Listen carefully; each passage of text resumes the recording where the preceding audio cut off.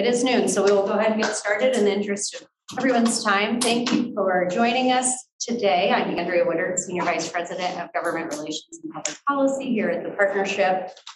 The Partnership, in collaboration with Capital Crossroads and the Young Professionals Connection, welcome you all here online and in person to today's conversation about the search for talent and the ongoing talent shortage. For those online, don't hesitate to put questions you might have in the chat feature. We'll moderate those at the end based on the amount of time we have left. And for any in-person attendees, write your questions down, hold on to them until the end, and we'll make sure to have a robust Q&A session here at the end. The Partnership works with the Robert D. and Billy Ray Center at Drake University on Show Some Respect campaign. And with that in mind, we always like to take a moment and remind everyone of the importance of civility in all of our events, our policy events. Advancing meaningful conversation requires respect. And at the Partnership, we urge all Iowans to engage in active listening and to be courteous as they express their opinions about issues. Together, we can have the tough conversations in a respectful way and find common ground solutions. As an organization, the goal of the public policy issue forums are to educate a broad audience on policy topics so that more of our members and investors and others can understand the issues and advocate to our elected officials. And for 2022, we have scheduled 6 of these public policy issue forums that will take place every other month on the third Thursday at noon. Our next one is scheduled for Thursday, June 16th, and will cover the topic of infrastructure. So, and I know Darby is going to share that in the chat for anyone online. Let's see here. Next, I want to welcome Kathy. I have just a little bit of a page at my desk. So you can introduce yourself. I'll let you do the bulk of it. I have one other thing I have here to mention. Each year, the Government Policy Council, which is our volunteer board, if you will, for the policy team, develops a state and federal policy agenda that we use then to advocate for each year. The Partnership supports strategies to address the existing talent shortages felt by many of our members and investors, including continued and expanded effort and support for Future Ready Iowa initiatives, which I know you'll hear more about here in a minute, opportunities to engage untapped talent for the workforce, such as foreign-born and returning citizen populations, and then policies that ensure Iowa continues to be a welcoming place that is open for business. And that's some of the language that we have in our current policy agenda right now. So with that, I will turn it over to our experts to better dive into the issue by introducing our moderator, Kathy Leggett. Kathy serves as the Future Ready Iowa Policy Advisor at Iowa Workforce Development. And I will let you give more of an introduction of yourself and share a little bit more about what that means. Okay, thank you, and welcome everybody. As Andrea said, I'm the Future Ready Iowa Policy Advisor at Iowa Workforce Development. I've been in that role about 4 years, learned a lot and continue to learn a lot. So I'm very excited to hear all the information that our panelists are going to share. Future Ready Iowa is Iowa's initiative to have 70% of Iowans in the workforce with education and training beyond high school by 2025. And really, I think that it goes much larger than that, and it's probably connected to almost anything anybody's doing right now. You know, we have 5 strategies. We work on funding. We want to bring down barriers to individuals in Iowa to getting opportunities for education and training and workforce, work-based learning, grassroots efforts, and 21st century skills. So that's really hitting on pretty much everything people are dealing with right now. So I'm going to go ahead and introduce our panelists. And so first we have over here is Beth Nigut with EMC. Beth is the executive, I'm going to read because I want to make sure I get it all right. Beth is the Executive Vice President and Chief People Officer at EMC Insurance Companies. She serves on the executive leadership team that creates the organization's multi-year strategic plan and has oversight of the development and execution of the organization's annual goals. She leads several teams responsible for creating people strategies aligned to drive business success, specifically in the areas of communication and marketing, corporate strategy, and strategic analytics, human resources, and innovation. So Beth joined EMC in 2010. Prior to that, she was general counsel for the Des Moines Independent Community School District, Iowa's largest school district. She provided legal guidance and counsel to the school board and district's administration. Beth previously was in private practice with the Bradshaw Law Firm over for over 13 years, where she focused on employment law, insurance, defense, litigation, and insurance coverage analysis. She grew up in Des Moines, received her bachelor's degree from Simpson College and her JD degree from Drake University. She serves on the executive board of the Greater Des Moines Partnership and is chair of the Talent Development Board and is currently on the board of directors for Iowa State Bank. So welcome, Beth. Yeah, and then what a great background to share your insights. So next I'll introduce Rob Denson in the middle with Des Moines Area Community College. Rob is the first native-born Iowan to be president of DMACC, born and raised on a small crop and livestock farm south of the Amana Colonies. From starting off in a one-room schoolhouse to being a semi-driver to college administrator to a trial attorney in Florida to president of Northeast Iowa Community College and now DMACC for 19 years, Rob's been president. He is happy to be home and having such a great job. And then let's do Brad. Yeah, Brad with AARP. He's worked on campaigns and bipartisan causes for more than 2 decades. Since 2004, Brad has managed local, national, and international campaigns and assisted corporations and nonprofit organizations with management and public relations strategies to grow their brand, strengthen their bottom line. Since 2015, Brad has led bipartisan efforts to address the issue of money in politics, worked with clients to strengthen the skills of America's workforce, and led Above and Beyond Cancer, an Iowa-based cancer survivorship nonprofit organization.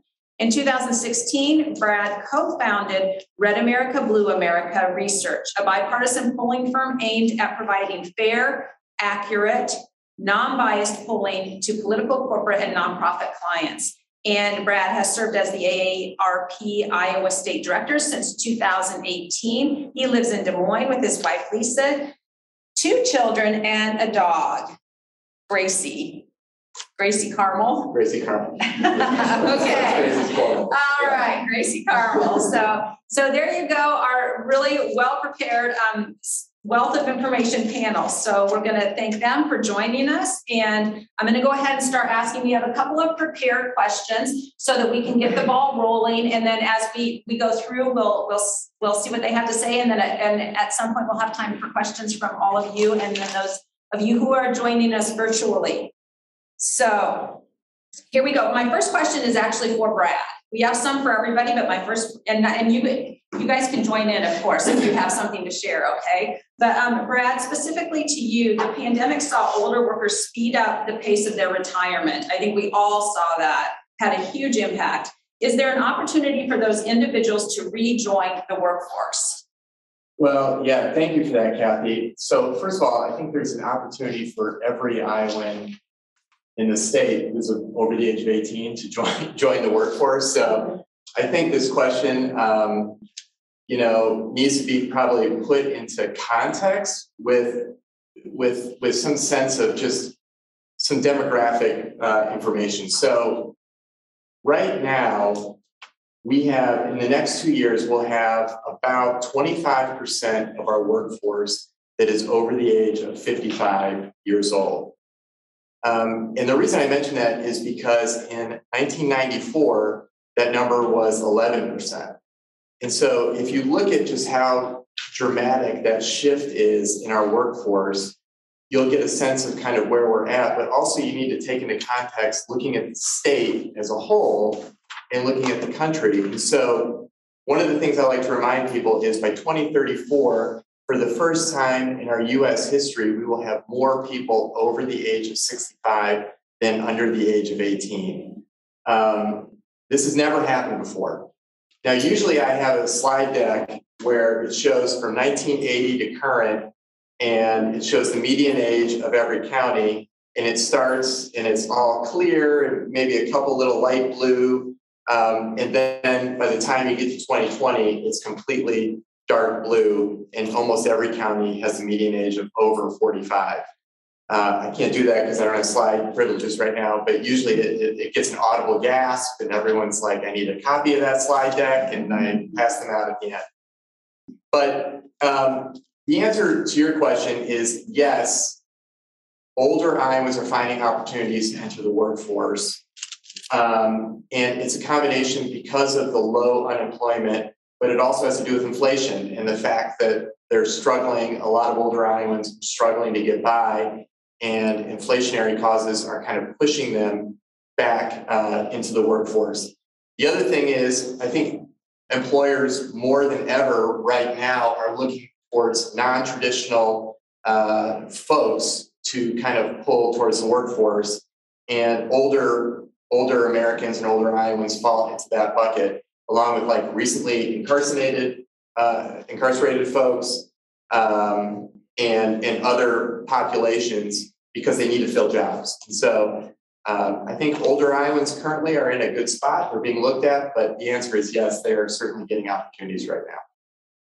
Is there anything, before we go to the next one, just I'm wondering, based on that, is there any trend you're seeing that is like, this is what's really pulling them back in? You know, as an employer, if you're looking for workers, and is there something you're seeing being very successful that you can share, or is it just all over the board to say, to get some of these individuals back into the workforce? Well, I don't know. I mean, if you look at the numbers, if you see the number of people unretiring, so there's this number unretiring, that number was about 3.2% in February of 2020, which was higher than it had ever been. Then it dropped off a cliff, but as of today, it's right back at 3.2%. And so now there's a debate going on of whether unretiring is good or bad for the economy. And the unfortunate reality is, I think most of the people today that are unretiring are doing so because of inflationary measures. Right. And they're in some ways being forced back to the workforce. Thanks. All right. Rob, this one specifically for you. It is projected that by 2025, enrollment in higher education could decrease by anywhere between 11 and 15%. How can businesses prepare for the decrease in talent pool / what are creative ways that businesses can continue to attract young talent, especially those who are not graduating from a 2-year institution or a certificate program? Well, I think there's always going to be a lot of people in the pool. It's a matter of how do we get to them. We know that 1/3 of high schools, this is Iowa data, 1/3 of high school graduates right now are not going on to college for their education, when we know that for most of the good jobs in Iowa, you need that additional training. Even with 60% of the jobs in Iowa or more requiring no more than a 1 or 2 year degree and specialized training to get into these jobs. Between 2012 and 2017, the percentage of men graduating from high school and going to college dropped 7% down to 54%. Women dropped 3% to 74%. In Iowa, it's crazy that we've got 33% of our high school graduates not going on. So we need to figure out how do we get to them and get them into a pipeline. And the solution is companies need to be more flexible. When I was 16 years old, I was driving a semi up and down the road, pitting of other people on the road. But we need to find opportunities and most of these high school kids need jobs. When I'm talking to even the high school kids that are in current enrollment with DMACC, almost all of them are working part-time somewhere. I talked to the Knoxville schools 3 years ago. 74% of their juniors and seniors are working part-time while they're going to high school. Yet we have a hard time getting companies to be flexible enough to begin to attract these young people under 18. Yep. We need them at least by 16 to give them opportunities. And our goal under work-based learning is to get them into a job part-time while they're in high school or in college that relates to the major that they're seeking. First of all, it helps them learn more about what they think they want to do. But second, it gives the company an opportunity to really groom these individuals for a job that would be in their company long-term. Most of our students, or too many of them, do not have the kind of parental support that helps them with a college-going mentality. The Department of Education in Iowa is funding college and career transition counselors. I chair the governor's STEM Council Counselor Engagement Committee. Our current K-12 counselors are just slammed. They've got twice the head count they should, and they're dealing with discipline, mental health, and registration. So what the state has done, and they understand that we need transition counselors. They're employed by the community college. They're not there to recruit for us, but for each transition counselor, we partner with 2 K-12s. Each K-12 puts in $25,000 a year. I put in $30,000, and they spend time just with juniors and seniors, helping them FAFSA and other career planning. So far, great success. We were funded for 2. We've hired 10. and just getting great responses from the schools, but it's helping these younger people get into a pipeline. And right now, the MLK Davis Center for Working Families, which I hope you've all heard about at DMACC, they do a summer youth program. Marvin Gier started this when he was with as director of that center. For this summer, we've got 124 applicants. These are kids beginning at age 13. We've got 55 kids aged 13 and 14 that are looking for a summer job. 57 of the 124 are African American, 29 are Hispanic. We've only been able to place 25 because we're having a hard time finding companies that'll make opportunities for these students. And I can tell you of the 25, a number of them are DMACC is hiring, or the Parks Department or the city's hiring, when we really like to get them into the private sector to really see what your business is like and what you're doing. So work-based learning, registered apprenticeships, I mean, work experience is critical. And the more flexibility your companies can have to hire these high school kids and college kids part-time. We know that probably one of the better work-based learning programs in the state is ACCUMOL's program with DMACC. We tried to fill our tool and die program. We should have shut down the program. We'd have a host an event. Even if we provided food, nobody showed up. ACCUMOL had one event, 40 people showed up. And our program's been full ever since. They work 20 hours a week at ACCUMOL, and I can tell you, Marvin, Roger Hargens and Grace Swanson would tell you that a lot of their evening shifts and weekend shifts are filled by DMACC students working the tool and die. They come to us 20 hours a week. ACCUMOL pays for their technical courses, but then they spend a lot of time at ACCUMOL, and they have an unbelievably high capture rate. The number of individuals that stay there, because ACCUMOL is a great company, and these individuals learn what ACCUMOL was about. Shazam hires our second-term IT students. Before the pandemic, they were paying $21 an hour for a year-round part-time job, and I'm sure it's higher than that now. Of the 250 IT workers Shazam has, 144 went through our program, and our 144 pre-pandemic were averaging $90,000 a year with a 2-year degree. I mean, you've got to, I'm telling companies, come partner with us and help us create a solution for you where you can help somebody get a part-time job in your company. And nearly every one of our majors has some relevance to most companies in central Iowa. That is the best way to get ahead of the game on this particular pipeline. Yep. Thanks, Rob. I just, a couple things I want to say on that is summer youth internships. So Future Ready Iowa is a funder of the program that Rob talked about. Also, what I want to say is what we found over the last couple of years, last year and this year, we had a lot of applicants. We had over 158 employers who participated in one way or another with those summer youth participants. And many of the employers have said, wow, I wish I would have done this sooner. Many of them have hired part-time or full-time the youth that they had, or they're going to go on to school and they're coming back in the summers. So there's benefit to both sides, but it's territory that I think is not known to a lot of employers, and the liability issues get people concerned. And so reach out. I've got people who've done this. We're going to actually host a webinar coming up in next week in the 2 weeks of our summer youth internship, some of those programs, and employers are going to be on there to answer. How did you handle liability? Why did you do this? How much did it cost? So there's support for you if you're considering doing that. So I just wanted to point that out quickly. And then now we'll move to Beth. All right. What are the current struggles of finding talent in a gig economy, and what are some of the strategies that business leaders can use to adapt to this? So I think we could spend all day on all of these topics. Yes. And what I do, and just to start off with, is I think, Kathy, to your point, and Brad and Rob, to yours earlier, none of this is in a vacuum. And so the more that we can look at this from a talent perspective in a very holistic way, from a community perspective, so thank you to the partnership for hosting this roundtable, but then also with our community colleges, with our four-year colleges, with the foundations, and how we can bring this together, because talent is an imperative for all of us, for our businesses, for our schools, for our communities. That rising tide raises all boats. And so I think it is absolutely imperative that we're all looking at this issue from that standpoint of how do we come at this in a very multifaceted way.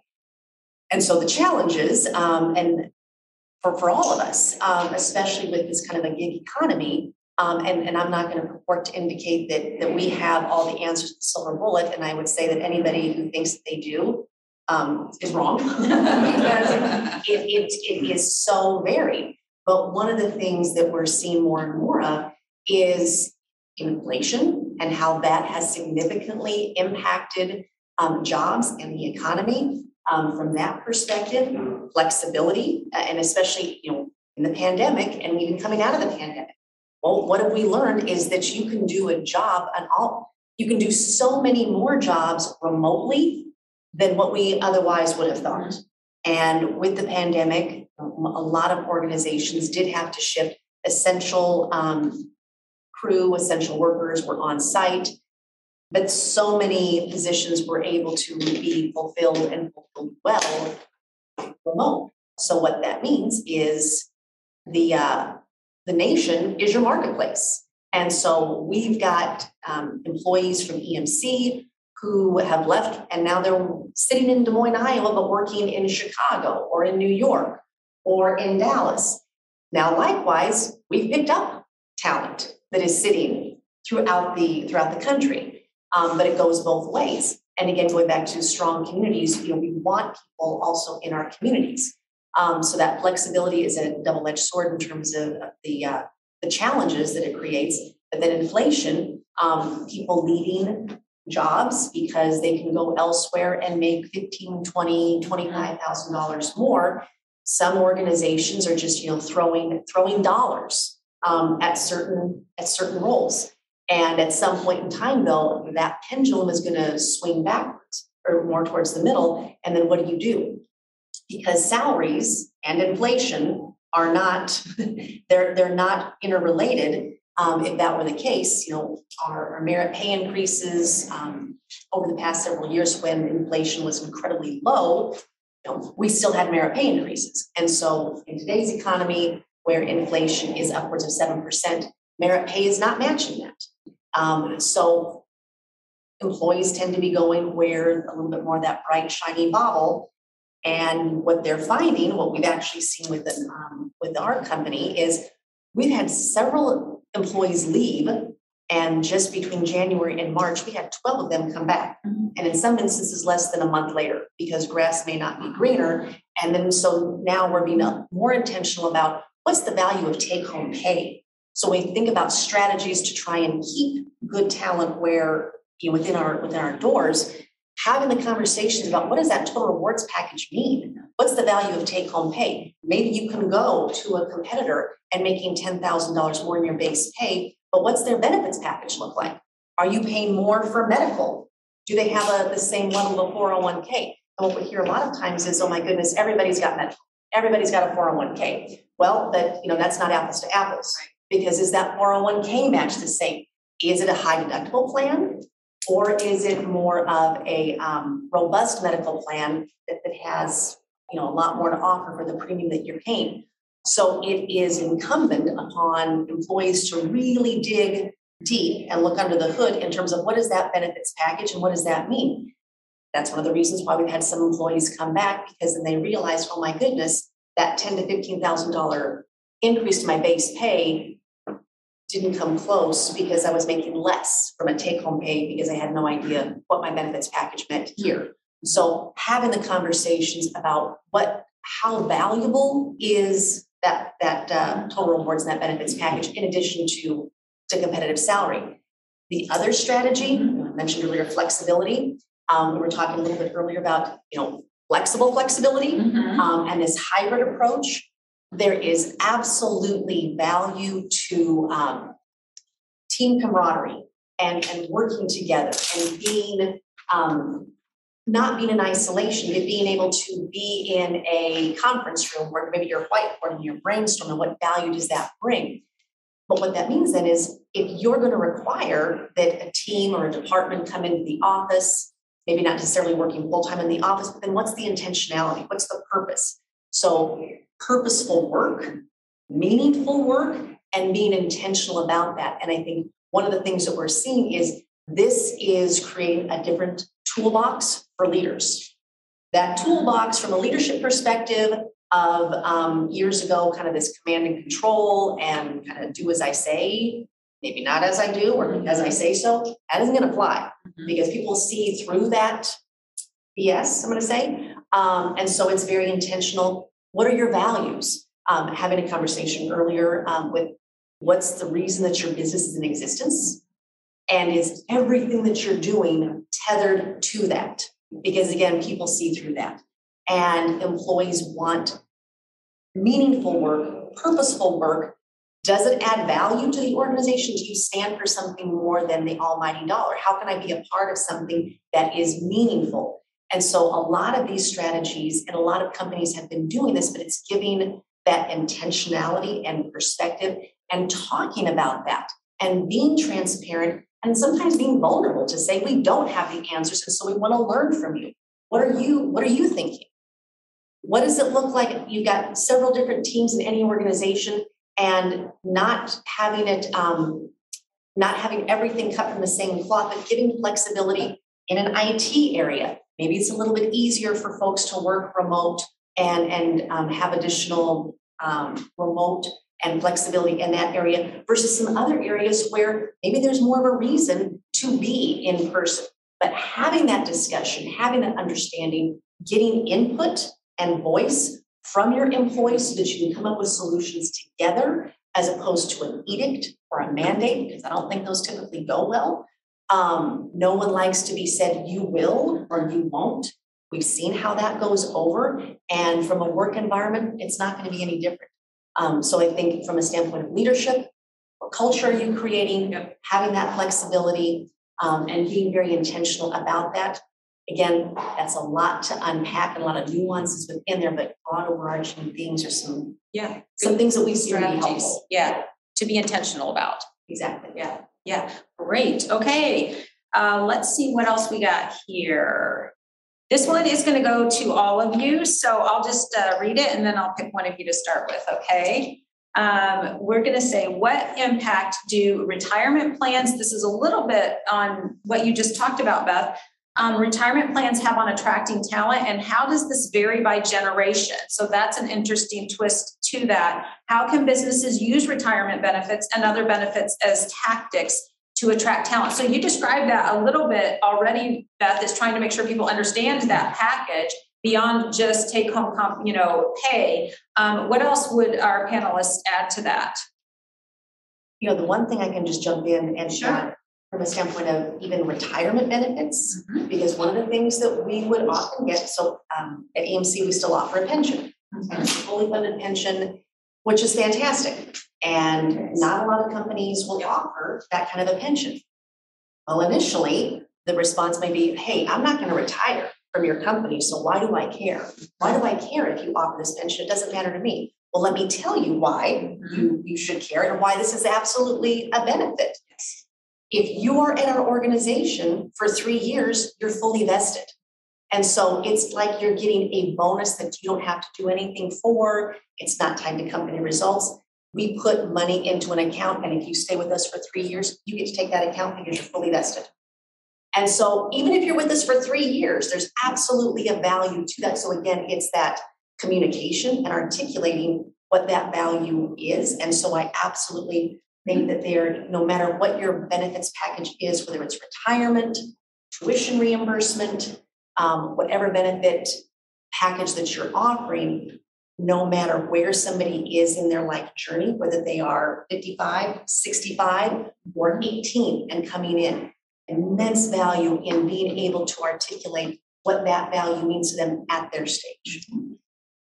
Yeah, I think that's such a good point on the age range, because I remember when I had my first job, it was out of college, and all I had to do was check a box, get healthcare, because it was fully covered. And I didn't for 3 years, because I was like, I'm not going to, why do I need healthcare? Why do I need healthcare? And no one took the time to explain to me why you would even need this and why you should match your 401k. And so I think explaining to the younger employee, I think, sometimes we overthink the difference between older workers and younger workers. And this is more of a broad point, but it's one where everyone thinks like the millennials want the bean bags, candy, and older workers want healthcare. And that is not necessarily the case. I mean, I like bean bags and I like my healthcare, right? So, but I think they want communication from management. They want communication from HR. And then to your point, they want to feel respected and feel like their work is valued. Now, the difference between, for example, you talk about meaningful work. I think that definition is different for older workers and younger workers, because I think for some older workers, it may be more meaningful to be a mentor and to be given a project like leading a team or something, whereas maybe for a younger worker, it may be defined as meaningful to really hear feedback from a manager or something. But nonetheless, everybody wants meaningful work.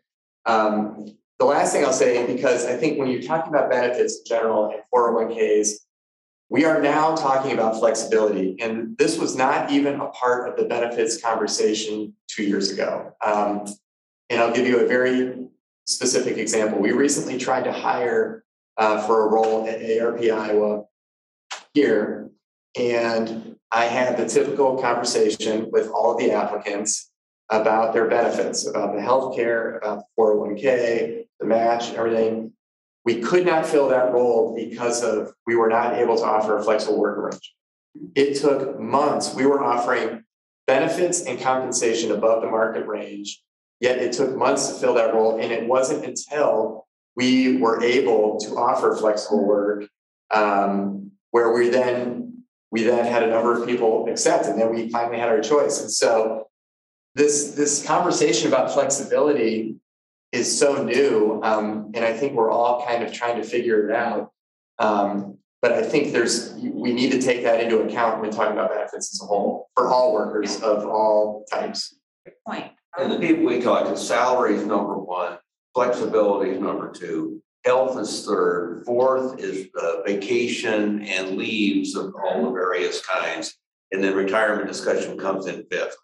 And so we've got to check all those other boxes before they really even care about it. And that's kind of regardless of age. Okay. Because everybody, nobody knows how long they're going to be anywhere, and they just want to get in and say, how do I meet all my needs for year by year? Mm-hmm. And then the retirement's kind of a cherry on the cake. Okay, very good. Anything else to add to that conversation? The only thing I'd add from a standpoint, and this not necessarily retirement benefits, but benefits in general. Mm-hmm. I was listening to a presenter a few weeks ago, and I can't remember if it was Gartner or McKinsey. But what they were talking about is, again, getting that feedback, from your employees, and really listening. And this is, it comes to the caveat, because certainly no organization can be all things to all people at all levels. And it goes to that fact, I think, of knowing who you are, what your company stands for, what your value proposition was, what works within those parameters. But from a perspective of, all right, maybe there's low-hanging fruit that we haven't thought of, and how can we be creative?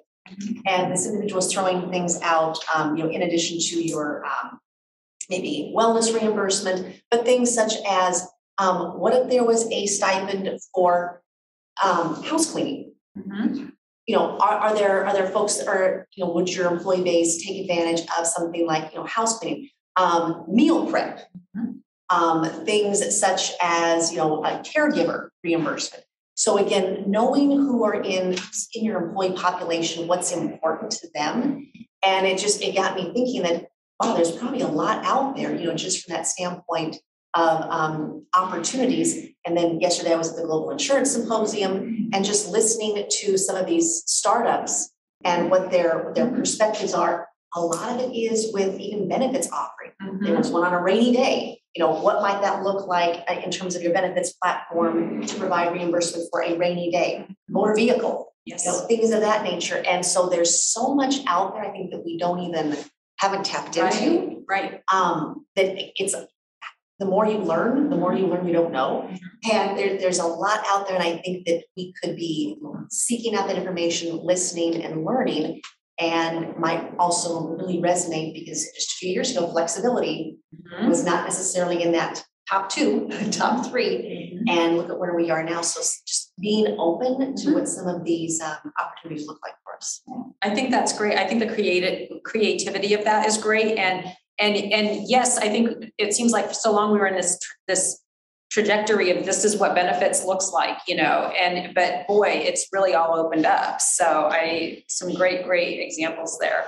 Our next question is, it talks a little, benefits can be part of it and the different generations. So as you said earlier, things kind of tie together, but our next question is, how can business leaders retain their employees in the ever-changing technologically advanced workplace where there are 5 generations to cover? So some things, we already talked about some things maybe are different among generations, other things aren't, but go ahead and take that question a little bit further. Rob, do you want to go? Yeah. I think it's all about the supervisor. We know, and they say, people don't leave jobs, they leave supervisors. And so we need to work, and this is something we're focusing on. How do we give our supervisors better people skills and supervision skills, and not only knowing where their people they supervise, what their goals are long term, and making sure they've got professional development, whatever. But it's how do we make them better supervisors? And that doesn't mean you don't hold people accountable. But if you're treated well and you like your workplace and you feel like you're being fairly handled, why would you leave? And you've got to keep pay and benefits. That's just a given, but it comes down to the people. And we especially see that now, right? So what else? Yeah. I would add one thing that is enormously helpful, at least for me, is our surveys. And this is fresh in my mind because 2 hours ago I got the results of our survey. And one of the interesting things that came out of that was number one is that people felt very valued, and they believed that their work was important, which was great. There was some great feedback. But one of the things that we need to work on is people that had been there for a long time felt a little stuck, and so that was kind of interesting. And I think that is clearly a direct result of the pandemic because they were just now kind of getting back in the workplace. But for 2 years, people that had worked at AARP for over maybe 20 years, all of a sudden were totally isolated for 2 years, and they weren't able to do their job the way they normally did. And I can imagine how frustrating that was. So now my question is, okay, well, we learned that from the survey. So how do we talk to those employees and kind of really get them back into a place where they feel energized again? And that's going to be something I'm going to be working on. But surveys, and we're very good about that as a culture. And I think that goes at all age groups appreciate that type of feedback. Yeah, and I would agree. And Rob, I love what you said about that when you look at the supervisor or that manager, and that doesn't mean you're not going to hold people accountable. And I think that is critical because the more we can look at this in a both and kind of way, as opposed to the one size fits all or kind of zero sum, but what's in our toolboxes? Go back to that from a standpoint of how we're leading, how we're managing, and yes, with 5 generations in the workplace. And I'm going to put myself in there that I used to think that I was kind of up to date technologically, and boy, I'm not necessarily. And I find myself, we just got a new phone system that will come through our laptops, and I've got the new device on the desk, and I look at that, I'm like, wow, that kind of scares me. And how do I jump in and make sure I can use that? So it's that fear, and anytime that there is change, there is that fear of the uncertainty and having to learn something new. And then once you go down that road, you realize, okay, that really wasn't that bad. But that fear of the unknown, but recognize that, and it's okay. And if we can just understand that there is that fear, there's a constant change, but that doesn't mean that's going to, when we say embrace change, whether it's technology or anything, that doesn't mean that we no longer have the fear of what that change is. How do you recognize it? How do you manage that? How do you give your team the support that they need? And I'm going to go back to meeting them where they're at, having those conversations, creating that toolbox of resources so that, hey, if you're uncomfortable, that's all right. Let's work through this. Let's figure out what this technology is. Some people love Zoom. Some people hate Zoom. Having been on Zoom, for the past couple of years, all day, every day, if I never have to see myself on a Zoom screen again, that'll be all right. But I don't think that's going to happen. So you adapt, and I think it's this understanding that this is hard and it's a struggle for some folks in the workplace. Others, it's much easier. Then on the flip side, those different struggles are going to hit people differently. And that is okay. But we're going to meet people where they're at. We're going to communicate. We're going to come at this in a caring, empathetic way that is not mutually exclusive, being results oriented, and accountability. In fact, when we take that, I think, more caring, inclusive approach, we're going to get better results. Hey, I want to definitely get to this next question, but before we do, one thing that I was thinking about while you all were talking about benefits and different, the creativity and stuff is childcare, because that's a huge issue right now across our state and in a lot of other places. It's an issue that takes people out of the workforce, but also makes it challenging because sometimes if your childcare is not available that day, then that's the day that you don't go to work. So it affects everyone. And the Iowa Women's Foundation is a great resource, but she was talking about surveys because you mentioned surveys. So they have surveys for employers to utilize to survey their employees on the childcare issues, so they can actually see. That's one of the things that they suggest is we maybe think we know what the issue is, or maybe we don't, but do a survey, go the next step and figure out specifically how these issues are affecting your employees, because then you can maybe take some strategies to move forward. So that's one issue too. I wanted to add to that conversation. So next, what are some identified or unidentified untapped talent communities, and how can business leaders reach them? So that's what inclusive policies are necessary in order to retain employees and foster a healthy workplace environment for all, which again, we kind of tagged that. You really just set that up for us, Beth, because you were talking about that. But what are those identified and unidentified untapped talent populations? Go ahead. Well, I think older workers, in my totally biased opinion, I think are potentially unidentified and untapped for a lot of companies. Veterans, disabled workers, previously incarcerated. I know that currently the Department of Labor and the EEOC, the Equal Employer Employment Opportunity Commission, has launched the HIRE initiative, which is basically meant to help companies come up with recruitment strategies to tap into these populations. So I think there are clearly untapped populations out there. Good to hear the federal government is going to come up with some support to help people tap into that. The one thing you had mentioned is childcare, and I would also offer caregiving in general. Yes. And what's kind of interesting is people think of caregivers as women in their 50s and 60s, and that is just simply not the case. There are potentially caregivers in this room. There are caregivers, around 39% of caregivers are men, for example, 23% are millennials. And so when we think about caregiving, it is really important that if people need a day off to go take care of a loved one, that they have that. And of course, we're supportive of paid family leave. It's something that has been considered at the federal level.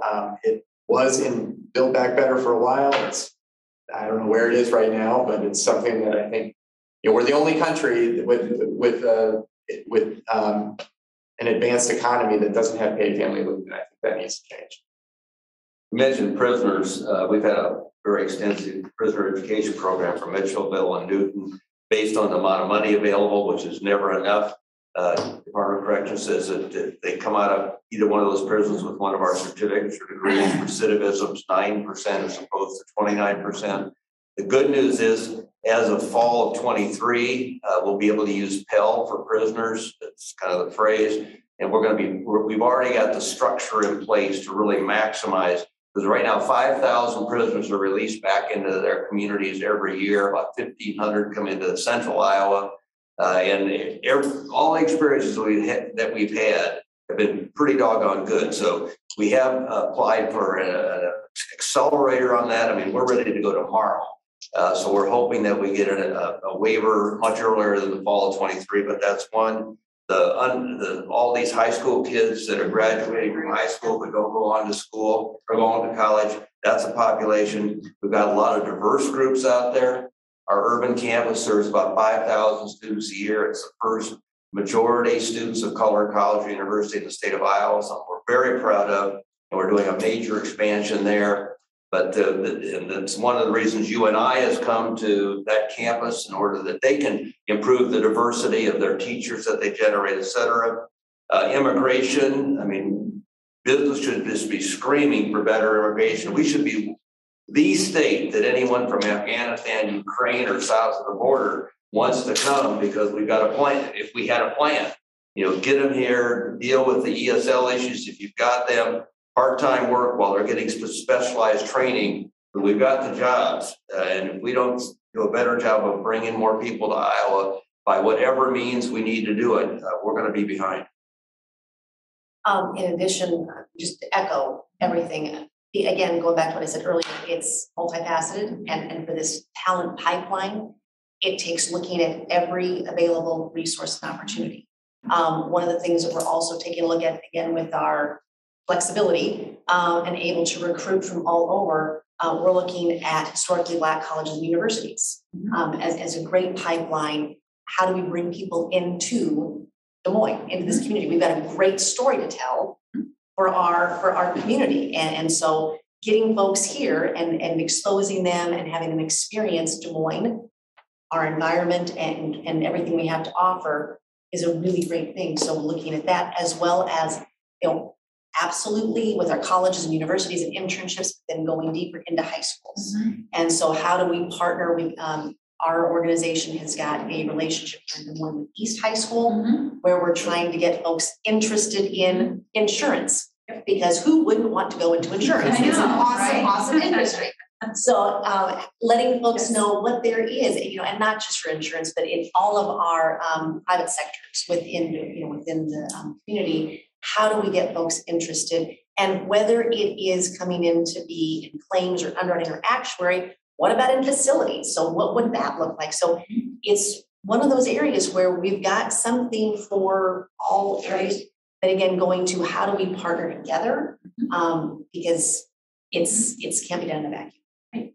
I want to say two quick things on that. Some of the populations, all those populations you identified, on Ryan West's podcast we have, and you can get it through the IWD website. He talks to employers who have engaged successfully every one of those populations that are mentioned. So if you're looking for how did somebody specifically do that, I think that's a resource I just want to make sure that people know are out there. And the other one I want to mention too is, and we're speaking flexibility, is the Iowans with disabilities, because they are sometimes the prime target audience that is ready, willing, and wants to work, but needs an opportunity. And a lot of times it has to do with flexibility. Maybe they can't work a 40-hour week because of whatever they're dealing with, but maybe they can do a 20 hours. So if you can split, just thinking creatively about how you can engage that population too, then I think we have it well covered and can make opportunities for everyone. Do you want me to stop now, or do you want me to ask I'd like to do the question if we can. I am good either way. Okay, all right, because I think it's kind of brings it all together. So one last question before we go to the other questions is, what creative policy changes, either at the state or federal level, would help grow the talent pool? So state or federal level, and then also a caveat, internal policies that your companies may be considering or have done that do the same thing, help recruit and retain. Have I mentioned flexible work already? Yes, I think that seems to be a theme. Okay. Yes, exactly. I think they should do that. And paid family leave. I mean, it's something that I think would make it much easier for certainly older workers to enter the workforce. And The last thing is if you can figure out how to make 18-year-olds interested in insurance, one of my jobs is to make them interested in Social Security. So There we go. let me know how that works. Very good, Rob. Well, I think we've got to deal with this immigration issue. I mean, so many people all over the world want to come to America, and they should want to come to Iowa. So federal government and Iowa, we need to figure something out so that we can attract and make it easier for the best and the brightest. We've got these DACA kids, I mean, that are, we've invested a lot in them already. So let's not put a barrier in front of them getting into a job so that we get nothing else, we get a return on our investment. So I think that's got to be Iowa's #1 priority. I would echo that and say from a broad theme, policies that are inclusive, that recognize the need for us to be inclusive, to be welcoming, because that is going to help all of our organizations and our communities. So the paid leave, immigration, taking a look internally at any organization's own policies, really digging into the data, who was the user of those policies. Perhaps it was intended to be more inclusive, but the data shows it's only benefiting a particular group. So then surveying and how do you create a more inclusive offering for your benefits that can allow every employee, prospective employees to see that, hey, this organization understands my needs and is supportive of them. Very good. Great. Okay. Thanks so much. Now I think we can open it up to questions here. Does anybody have a question in the room? We'll start within the room that they would like to ask. Looks like there is one online. Okay, then let's do that. Okay, the question is there anything employers can do to make sure these changes that are positive for employees are permanent and not rolled back once the labor market loosens up? It is awfully hard to go backwards. I mean, look, some companies have tried 2-tier arrangements when the economy changes. It's very, very difficult. This is the time of the worker. I mean, if you've got a skill now, you've never had better opportunities. And if you need a skill, you've never had better opportunities to get the training under last dollar scholarship and many other funding sources. So, you can't guarantee it's not going to happen, but it's very difficult for a company to go backwards. And quite frankly, anybody who tries, there's usually somebody else waiting to hire that person. I will say there's some responsibility on behalf of the worker to make it work too. And the biggest challenge for us during the pandemic was communication, internal communication, and those water cooler conversations that we all used to dread, we look forward to again. So I think there is a responsibility on the part of the worker to make sure that the employer knows that the changes that have been made regarding flexibility are working, and that he or she can still be productive. And it's of course part of the responsibility of the employer to recognize also that it's working as well. And I think that, so thank you for whoever asked that question, because I also think it goes to why some organizations, most, don't turn on a dime. And so for those organizations that are implementing these types of changes to have sustainably effective hybrid work models, they're doing that with an investment of resources to make sure that that is a sustainable model. Compensation and salary ranges, and that's exactly why you don't see most organizations. So when inflation goes up 7%, 8%, then all of a sudden salary ranges or base pay commensurately and immediately goes up that same level, because it has to be within the bounds of fiscal prudence and good budget and business acumen. It has to make sense. So most organizations that are entertaining and implementing these types of changes are doing so with the mindset of how do we make sure that they are sustainable ongoing. Yes, we have one last question. Okay, all right. Online. All right. So it was mentioned sourcing from HBCUs is the tactic for recruiting untapped talent. How have you tackled working to retain those employees when they arrive to Des Moines? Many Black residents who have domestically migrated have shared the struggle of how to find a community or a sense of belonging that reflects their identity.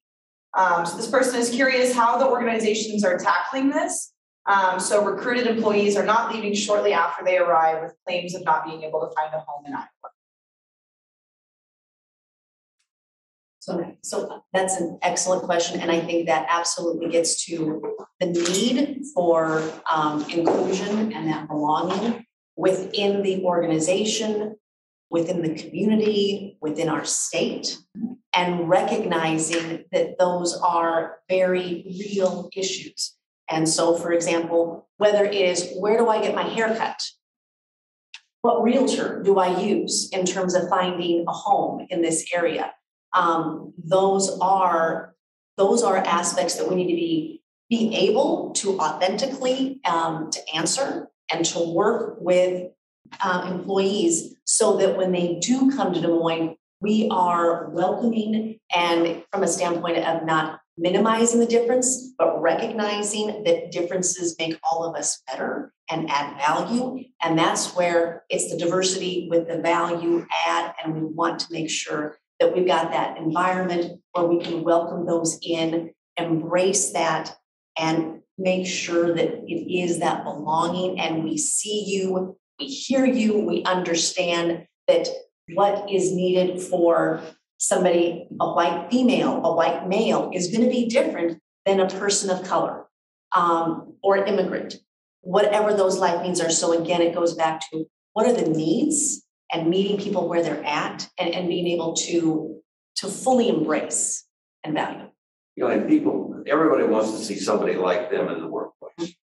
And so last year, 40% of our new hires were diverse. This year, we're 33% already. And that didn't happen by accident. I mean, it happened because we started concentrating on it, making sure that our pools were more diverse, and we interviewed more people within a pool because the application process is not specific. I mean, a lot, you know, we've had several times where instead of interviewing 5, we've interviewed 12 in order to make sure we had diverse candidates, and it was a diverse candidate who got hired because he or she was not as well represented in their application materials as they could present themselves once we had a chance to talk to them. And we didn't hire them because they were diverse. We hired them because when we got to know them, they were the best candidate. So our goal is to have much more diversity, and I think the more diverse we are, the better every other diverse person who comes into our environment is going to feel, because they feel like we understand. Anything to add, Brad?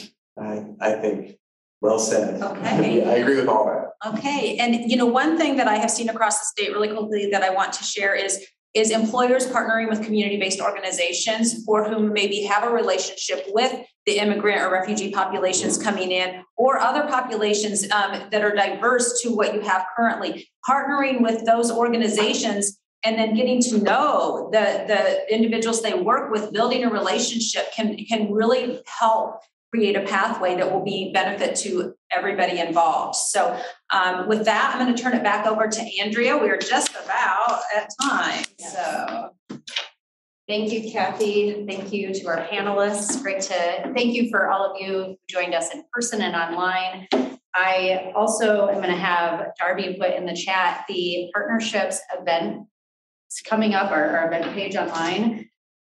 Let's continue the conversation. Attracting, retaining, and keeping employees engaged in 2022. The Future Ready DSM webinar and high school apprenticeships.